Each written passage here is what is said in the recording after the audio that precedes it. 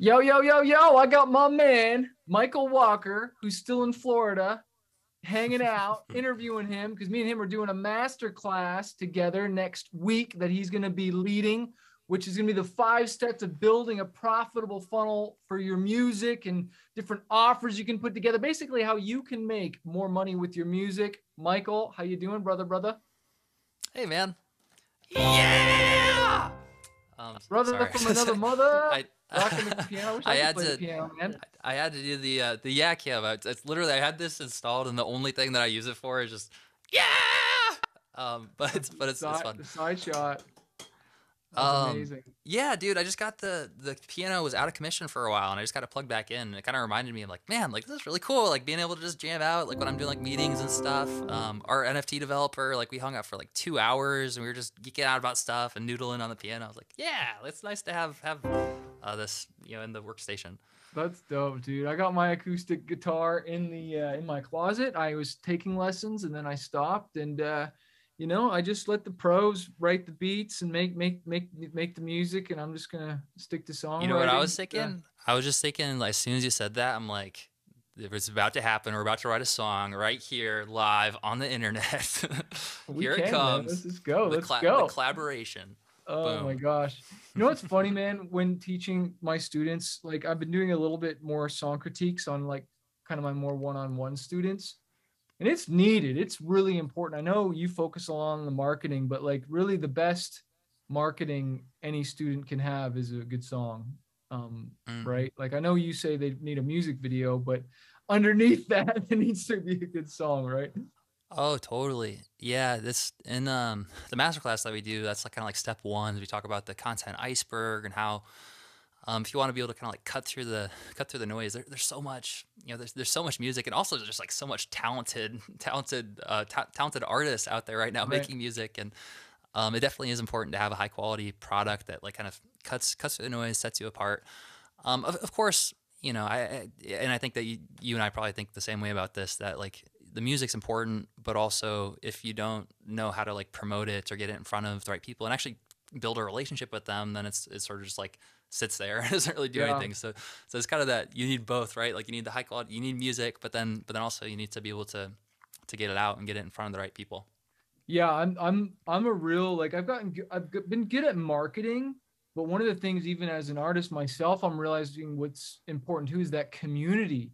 And like Mm. there's artists that are, more like that are more talented than you and I, but they'll never see the light of day because they won't market, they won't build that community and they just recluse, right? But you just Mm. can't do that anymore.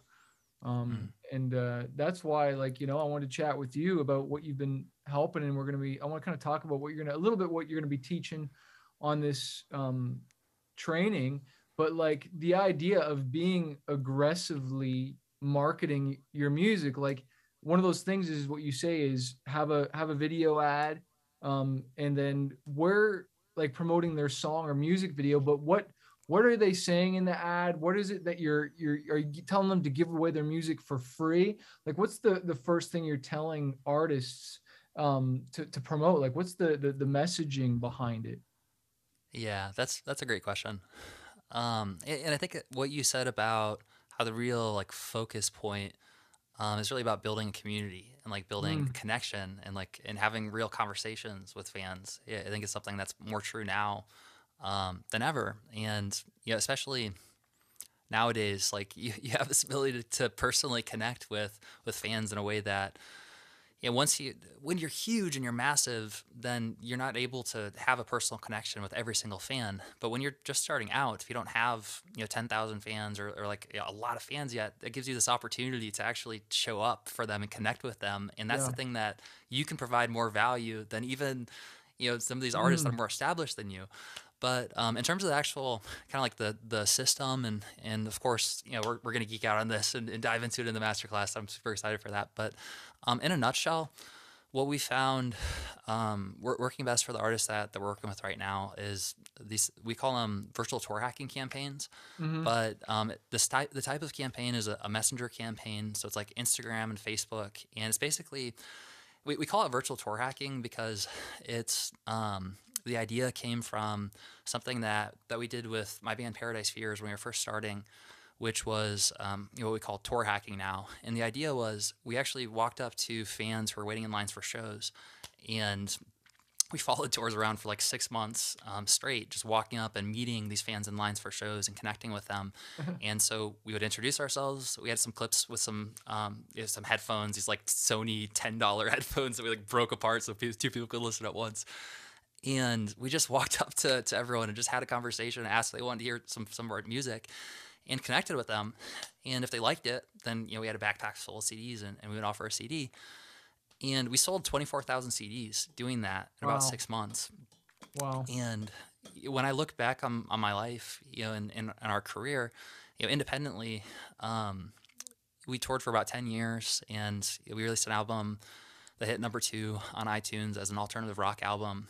And when I started my family about 5 years ago, that's when I was kind of transitioning from wanting to tour full time and be on the road to like staying at home. And that's when I started Modern Musician. And when I first started coaching, and I was kind of reflecting on okay, what moved the needle in my own life? What like moved the needle in our own career? What could I teach other Mm, artists? One of the first things that came up was this idea of tour hacking, where I was like, yeah. me personally, this is what took me from a super shy, awkward kid to kind of facing my fear of rejection and like learning how to connect with people, and just through Right. sheer like repetition of meeting Yeah. these people who those people in lines for shows are like the best kinds of people to connect with, because they actually got off their butts and they went out to a show and they spent They're money ticket to buyers. be They're there. ticket buyers. Like, yeah, they're customers. Like that's a good point. Like that's the hottest, warmest. Like that's the exact. As long as you get the genre right, that's the Yeah. exact type of person you want to be in front of. 100%. And it was just really, I don't know, life affirming or validating, I think, for us, because before we did that, we didn't really have much of an audience, and we were just starting out. Right. And in retrospect too, like our music was pretty early on. It wasn't like, amazing, Yeah. but just what we found is just like through connecting with those people personally, like one on one, we built this really strong relationship. And and I think that's really what propelled us forward, to go from scratch, living in our van, to selling 24,000 CDs in about 6 months. It was like that one idea of tour hacking.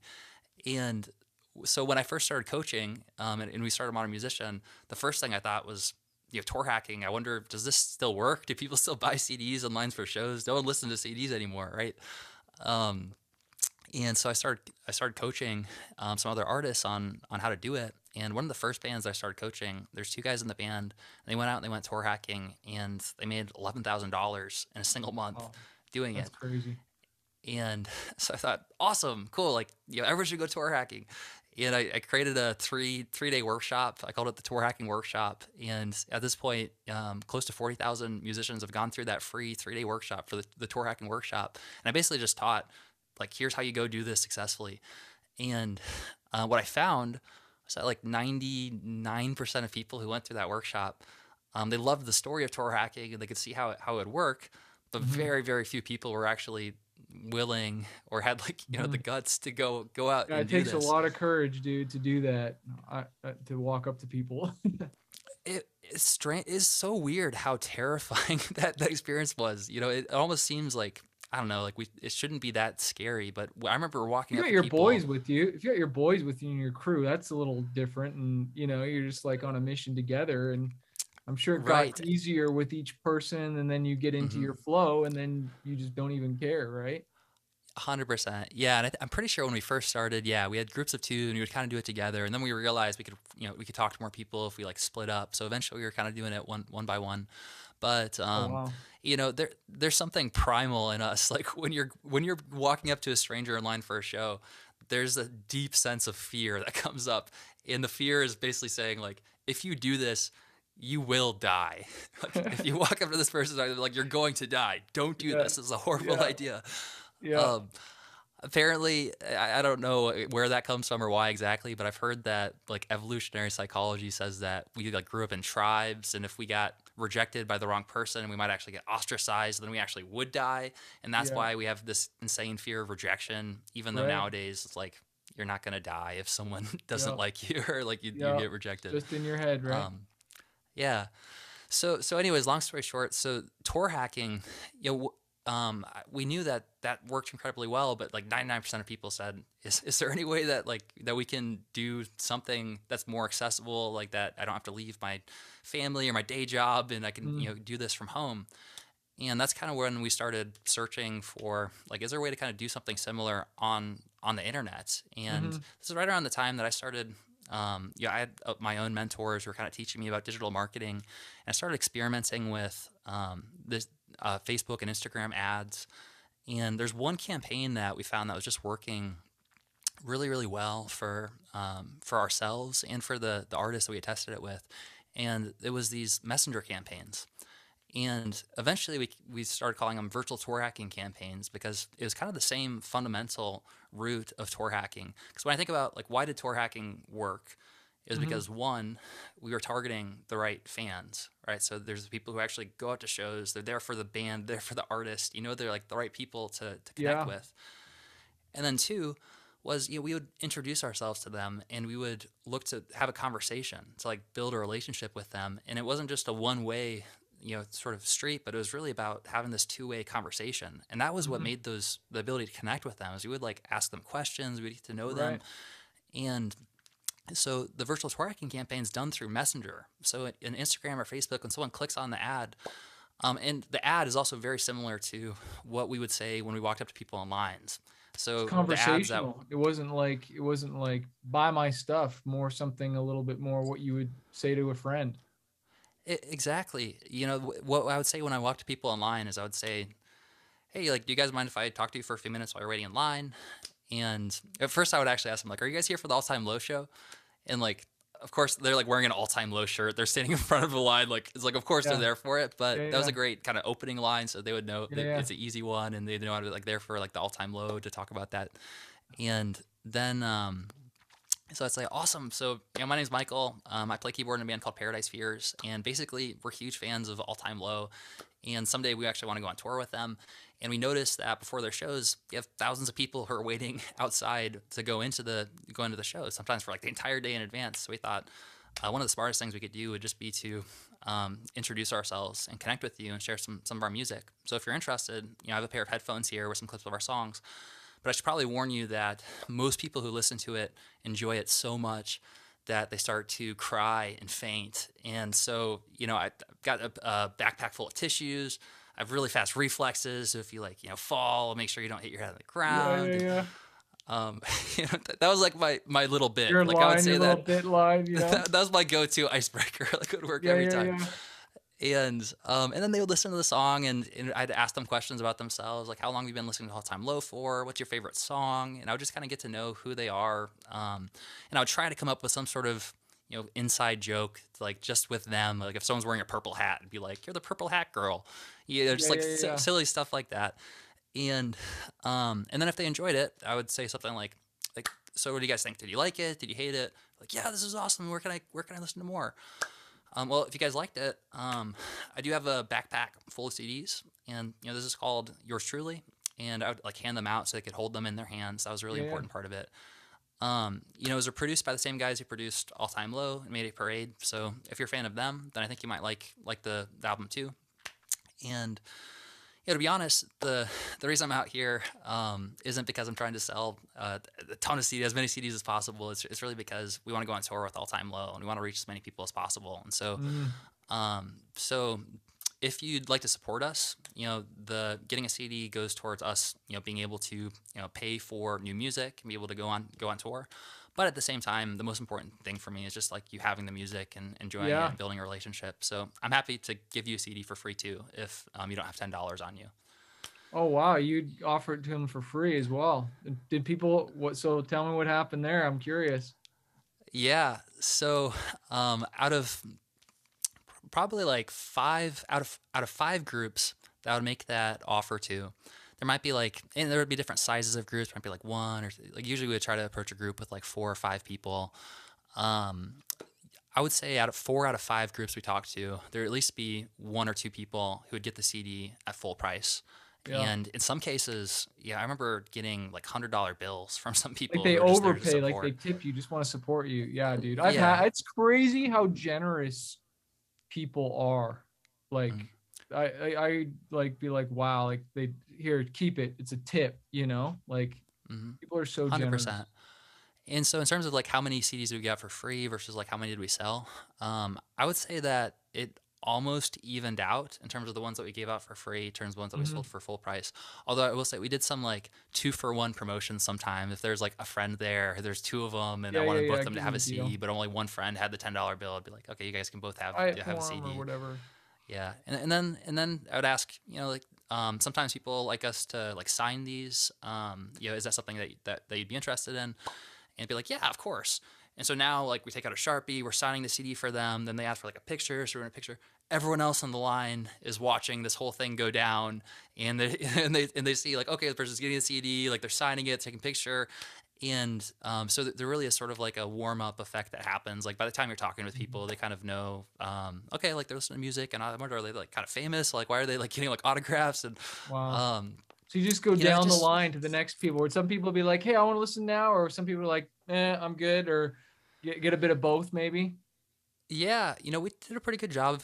After we did it for a while, we got pretty good at kind of spotting like the right groups who are receptive. If someone's kind of Yeah, like and the ones closed to off, and they're avoid. like, yeah, there's, gosh, surprisingly, I mean, there was very very few bad experiences that we had talking to Yeah, anyone. Probably because we were good at just like choosing the right groups, but also just because I think the people who actually went out to the shows were the right people for us to be connecting with, because they're actually yeah. the supporters, the people who And care dude, about. that's what I really want to drive home for people, like, because I've heard of bands doing this and going to like malls and stuff, and I have never heard of people knocking on doors, but like there's different audiences, and obviously someone in their house versus somebody in a mall versus somebody at a concert, like you are Mhm. targeting the right people. You know what I mean? Mhm. And doing that, and so like that is just such the like you got to have a hungry buying audience, right? They got to be the Mhm. right people,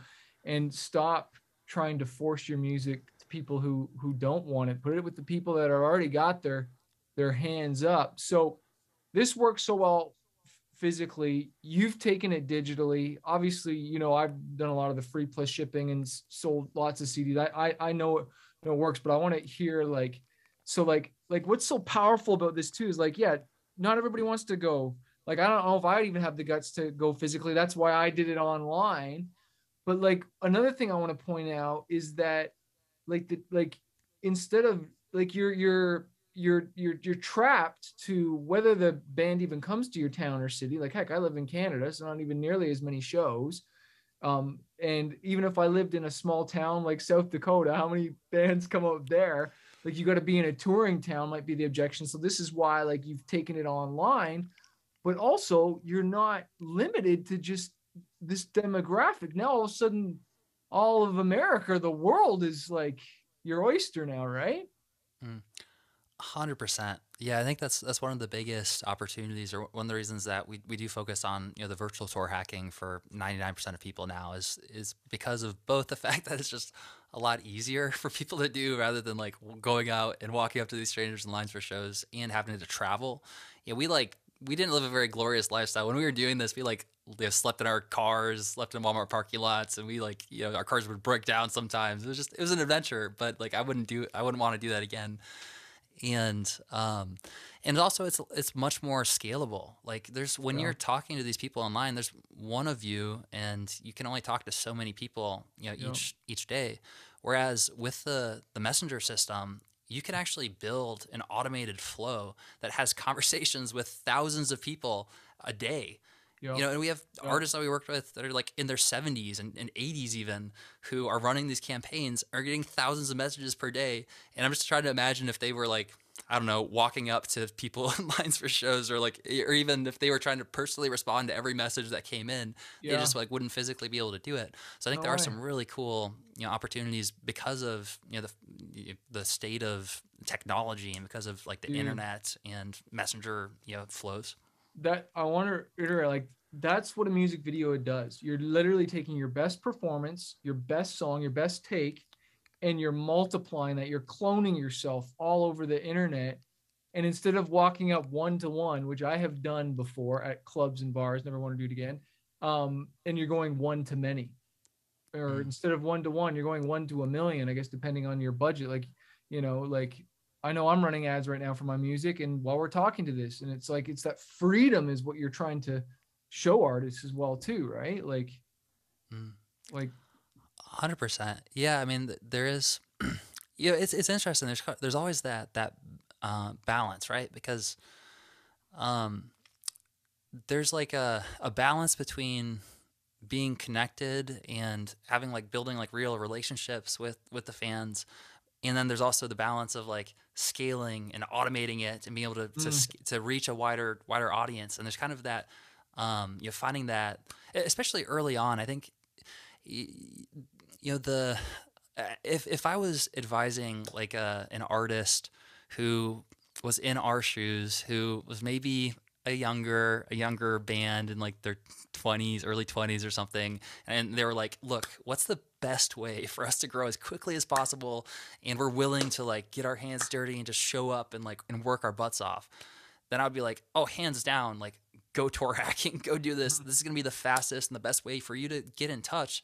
with the right fans and to actually get real validation for your mm, music. Because I think that was a big piece of it for us too, is just that before we had, because the point that you made about, gosh, like the audience, the people that you're connecting with, if they're at the mall or if they're like at their house versus the people at the concert being the right people.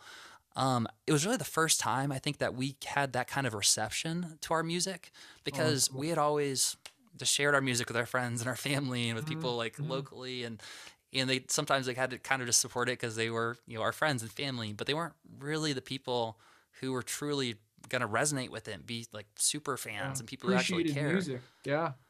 Exactly. And so when we met these people in lines for shows, even though our music wasn't, it wasn't like the most produced, like best music, it was pretty rough back then. They were so receptive and they were so encouraging. And so that validation really meant a lot to us back then. And I think the same thing kind of applies with these messenger campaigns for a lot of artists, especially if they're earlier on and they haven't kind of had success in the way that you've had manifest, where, but I know you've gone through, because everyone that's been able to achieve success has had to kind of go through that stage at the beginning where you Oh didn't my actually gosh. have Yeah. that validation, or you didn't have the Big audience yet. time. Big time. And so I think that there is a big piece of this strategy that even before like they like create an automated flow and start to scale it Mm, up, like I always recommend that you keep it organic at the beginning, to actually have these conversations and actually share yes. your music and go back and forth, and that way you can actually like really connect and see that these are real human beings that actually are getting a ton of value from your music. Yeah. And that way when you start to scale it up, it's like you only start to do that because you're a human being and you can't physically connect with every single person personally, but you can still, then it's just like you start creating a little bit more like gates. You just have like different tiers of access that you can start to build out as you grow, and you need to build in those tiers of access for you to be able to contribute at your highest level. Yeah, and that's what I always want to point out there. Like when you're saying the word scale, it's like because you can't scale yourself. You can't scale your time with just you. That's why you need these systems. You need these at Facebook, Instagram ads, these pre-written bot messages that you can also, I guess, you can respond to, or have a VA, hire that out to message them. But I also want to point out too, and guys, I'm going to put the link to this class, and this class is normally 47, but if you attend live, it's free. I'm going to put the link below this. But what's so cool about online, and we could talk forever about this, is that like you started to know who to talk to in line, right? Like you gauge that out. Well, what's Mm, so amazing about Facebook and Instagram ads and even TikTok ads, the pixel and the algorithm, the AI is so smart that on your ads, it starts to know who to show your ads to, but more importantly, who not to.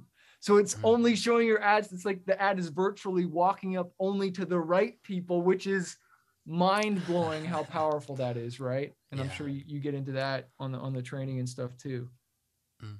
100%. That's such an important point, because that was one thing that we learned through trial and error and through experience, was that um, when you launch these virtual tour hacking campaigns, you have to set up the pixel and you have to set up the Facebook conversions API tracking to let Facebook and Instagram know who are the right people.